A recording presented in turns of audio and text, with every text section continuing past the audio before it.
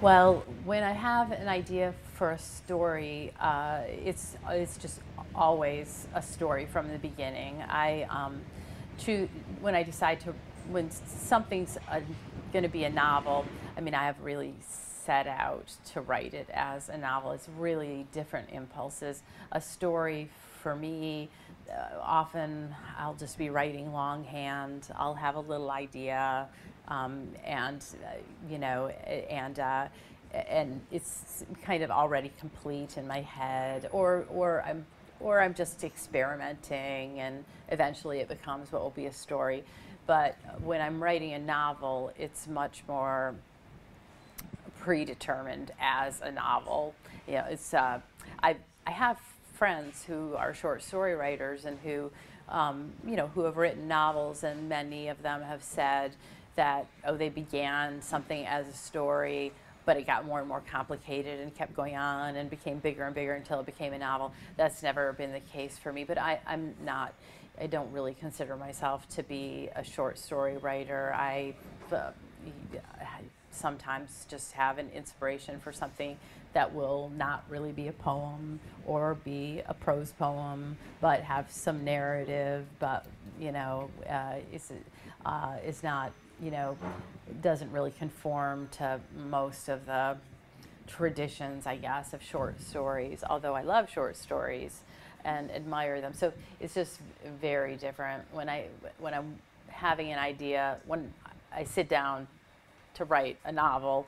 I already, I already know it's big. I already know that it's going to cover a period of time, or there are going to be a number of conflicts, and that it's not something that could, be done in 12 pages or 2 pages or 3 pages.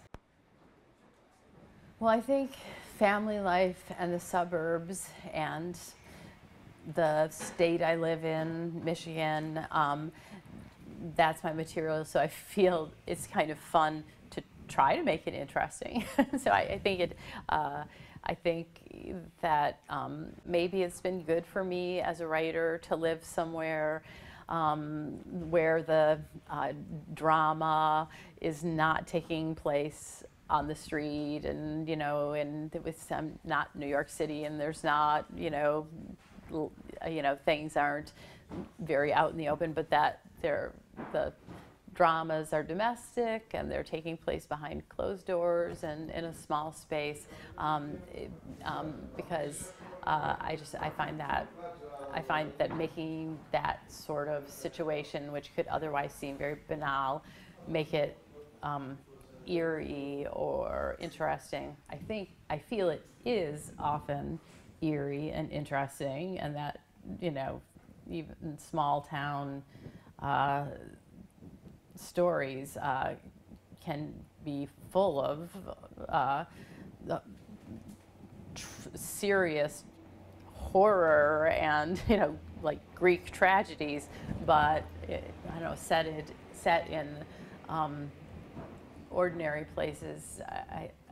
I enjoy writing that way, but I would say that it's not, again, a choice that I set out, that I would always be writing about these towns.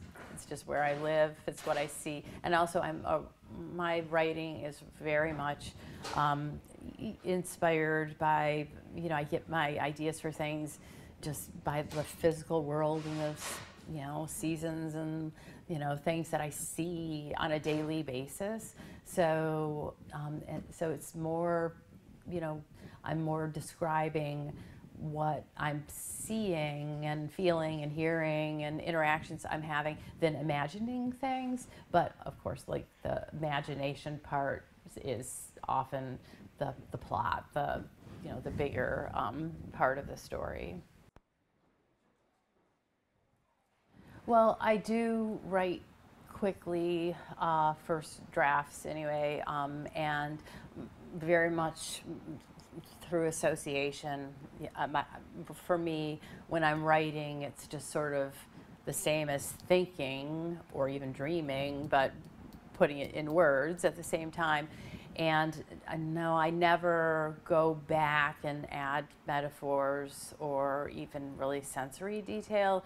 I instead, actually, that my editing process is more that, you know, I write and write and write and write and write, and then I have to go out and I have to go back and cut things out because it's too much. You know, writing doesn't always, for me, come really easily and just flow like that.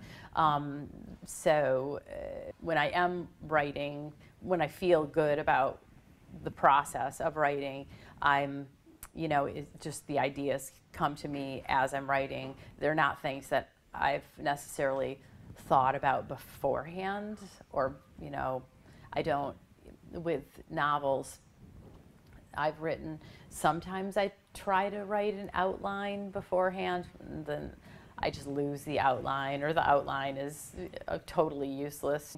I figure it out usually as I'm writing.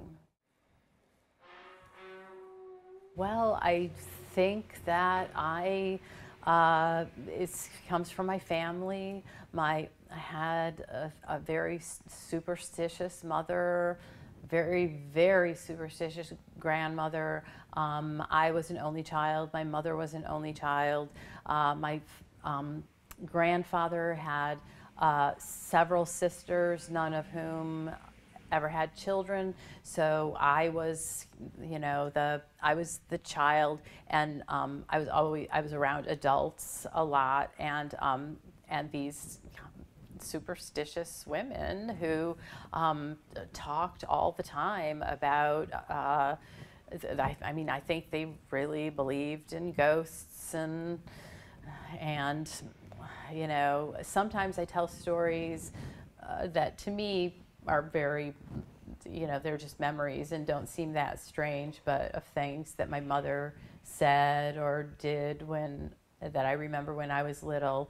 And I'll tell my husband, and my husband will say, Laura, your mother was crazy, you know, because she did, but I'm grateful for it in a way, because it was a good kind of crazy. It gave me this interest in the supernatural, which I think is I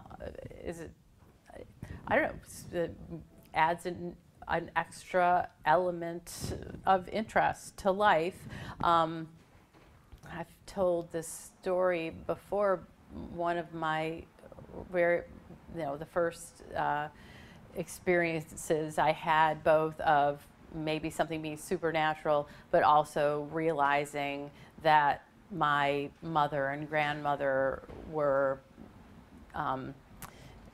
different maybe from other people, is I thought, as an adult, I have never seen a ghost. I would like to, I think. I can keep waiting. Where's the ghosts? I want them to come. But I guess, I don't know, maybe I wouldn't, maybe. But when I was 5 years old or so, I don't know why, but my grandmother was staying with us, and I woke up, or I thought I was awake, but I was dreaming, obviously. So I looked into the threshold of my bedroom, and I saw an old hag in the threshold. She had long, long gray hair and a horrible face, and was wearing a white gown. And it looked like she was zipping by, but then she saw me, and I saw her, and she looked at me, and she you know, came running at me and jumped on my bed, and then I woke up.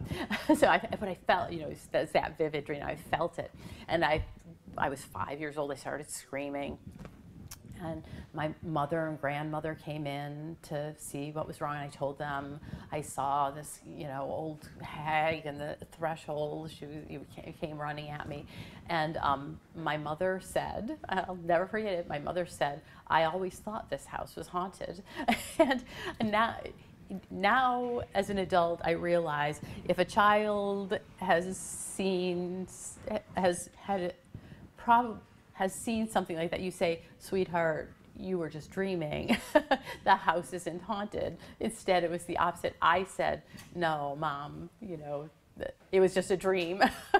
And then I would hear, all my aunts would talk about this too, about how I had seen the old hag and that the house was haunted. And so, I mean, I was I was exposed to this idea of the spirit world and ghosts, and I was also skeptical about it from a very young age. So, you know, uh, otherwise maybe I'd be a psychic now. And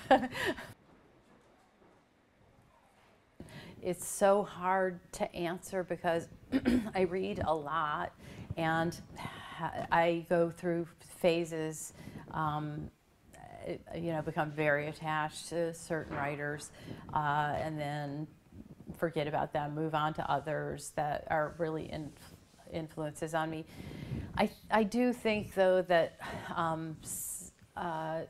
some things that have stayed with me forever. I mean, I always mention Virginia Woolf and Mrs. Dalloway, which I'm not making it up. I have a copy of Mrs. Dalloway, the nicest, most expensive copy of it. I don't have a first edition or anything, but the prettiest copy I could get at a bookstore. And I look at it every day just to remind myself what prose can do. That book was such an epiphany to me, because, well, I started out as a poet, and I thought, really, until I read that book, although I'd read lots of fiction that was very lyrical and poetic, until I read Mrs. Dalloway, I always thought that for that sense of really being in a consciousness, and for a consciousness to be able to reach everything, and to evoke that kind of experience for the reader. I thought that's what poetry was for, and you never found that in prose. And then I read that, and I thought, oh, yeah, prose can do that too. So that was really inspiring to me. But I think also when